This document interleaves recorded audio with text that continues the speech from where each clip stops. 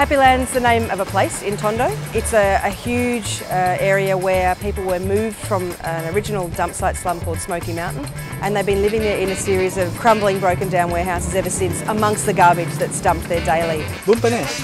Bumpanet.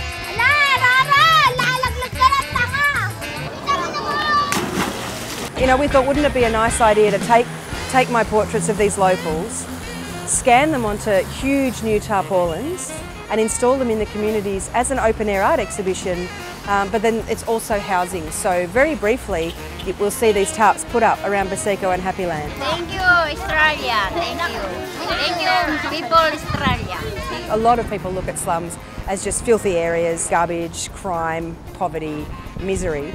What I really want Happyland to do is for people to not look away from the communities, but to look towards them, to understand that the people living in these communities are not that different to you or I. Because of love, I have 16 children.